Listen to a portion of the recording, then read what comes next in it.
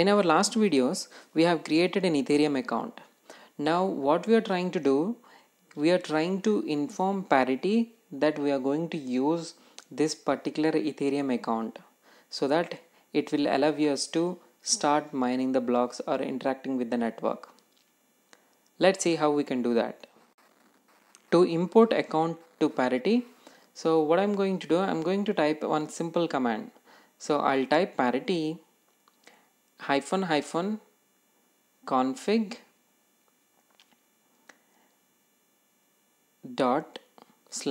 /node1 node.toml account space import dot slash and the path of the key store file. So I'll type dot slash capital N and tap enter. Now you can see that one account has been imported. Right? We have imported our account. Now everything is ready in order to start our network.